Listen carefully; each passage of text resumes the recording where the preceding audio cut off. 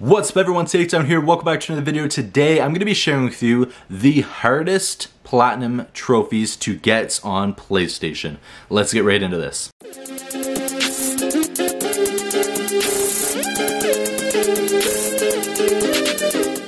So as you guys know, I am a trophy hunter, but I also just enjoy playing video games in general, but definitely getting a game and being able to obtain a platinum trophy is always a huge accomplishment, and I absolutely enjoy doing that.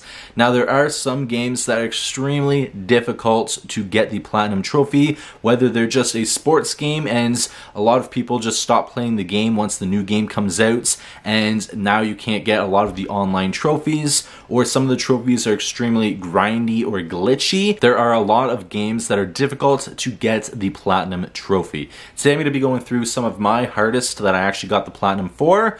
Let's get started. Up first is Battlefield 5. This game is by far the hardest game that I've ever been able to platinum. I platinumed it at the end of 2021, almost at the end of 2021. And the reason that it's the hardest platinum that I've ever played is because some of the trophies are extremely glitchy and extremely grindy to get, and it does take a long time to get the platinum, especially with a lot of the online trophies. Some of them are extremely difficult. Now you can go and be able to play with other people and obtain some of these online trophies, but some of them it just takes a long time to do. For example, one of the trophies that are extremely grindy and glitchy is one where you have to get an overall score for online of 500,000. This trophy never popped for me until I was about 800,000 or more for my overall player score. Now that's a huge difference from 500,000 having to wait till 800,000 till the trophy could actually pop. Another one that was extremely glitchy and I found out I guess did resets in previous updates, the score counters resets, and that is to get 100,000 score for each of the 4 main classes. And I was able to do that, but it didn't pop right at 100,000 after I got 100,000 for each of them. For the sniper class, it didn't pop until about 150,000, and all the other ones I had to get them to be at 120,000 for this trophy to finally pop. So a lot of them are extremely grindy and extremely, to begin with, are grindy, but especially whenever they glitch and they're not popping when they should, is extremely difficult. You can contact EA, but they give you no help at all, and they don't even themselves tell you that the score counters resets in previous updates. So depending on when you started to play, if you started to play it at launch compared to starting to play it now, if you start to play it now, the score counters will be accurate. So once you hit 100,000 for each of the classes or 500,000 for the other trophy, then you will be able to get those trophies. Probably right once you hit the numbers, it will pop. But for us that started when the game first launched, they did reset in after a few updates. So that's extremely difficult, which is why I decided to put it on this list, and I dub it as my the hardest game that I was able to get the platinum for.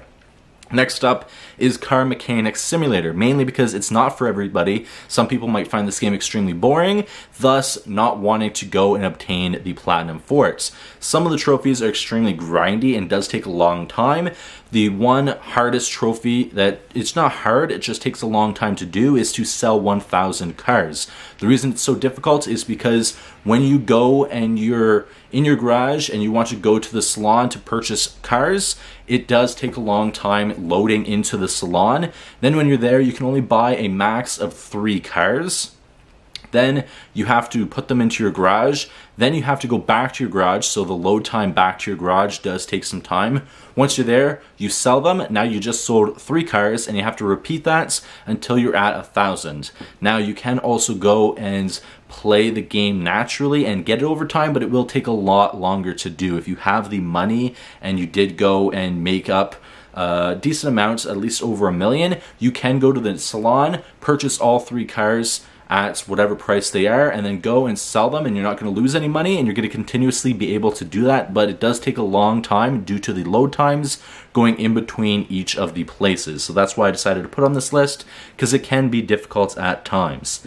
Next up is Star Wars Battlefront 2 on the PlayStation 4.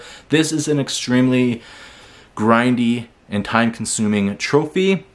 One that I decided to go for back whenever it was free for PS Plus. That's when I started to play the game, and it was a lot of fun. The story was amazing. I haven't played a Star Wars game since back on the PlayStation 2, so that aspect was very interesting, but a lot of the online stuff was very difficult. One trophy particularly, I forget the name of it now, but it was one where you had to go and as a certain fighter jet, one of the fighter ones, you have to defeat I think it was 10 or maybe it was 50 hero ships. Well, whenever you're playing online, hero ships rarely come. Like, players rarely choose and select those hero ships, and they do take a lot longer to destroy. So whenever you see a hero ship, usually everybody that's on your team starts going and trying to defeats and be the one to get the final kill on that, then it dubs you. If you're just getting a ton of shots on it, but somebody else gets the final kill, they get the kill, and it counts for them. You get an assist, which doesn't count towards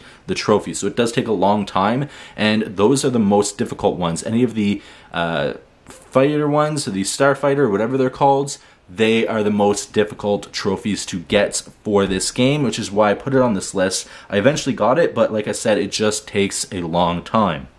Next up is WWE 2K20. This game honestly isn't a hard trophy, hard game to platinum, but it does take some time, and this game was by far the most glitched game for WWE that's ever come out. So for a lot of people that are trying to get the platinum trophy and get trophies out of it, sometimes it just doesn't work for them, which is why I put it on this list. Now for me, everything that I played for this game, I play mostly universe mode. Almost everything worked there. All of the customization, getting the custom championships and the custom attires, all of that worked for me. So I enjoyed the game thoroughly, but getting the platinum was definitely grindy, because you'd be trying to attempt to get one of the trophies and the game would crash on you. So getting past all of that, you can get the platinum, but some people just stop right there and don't go for the platinum because it's such a headache with the game crashing all the time. Next up is Burnout Paradise Remastered. I actually had to go on my trophy list and see this game to remember how difficult this game was. It wasn't a hard game. It was a nice Burnout video game. However, it is extremely grindy and very repetitive to go and play some of the races multiple times to get certain trophies.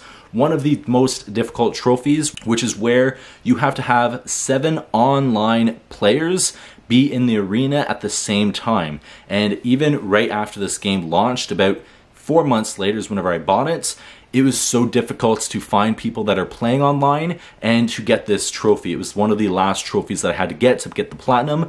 Eventually I found a lobby that everybody was already there to begin with, probably trying to all get that trophy. So I was able to go down there and get the trophy, but it is one of the hardest trophies to get, because especially now, this many years later, probably a lot of people are not playing the game, so it's probably a really, really hard trophy to get for to obtain the platinum.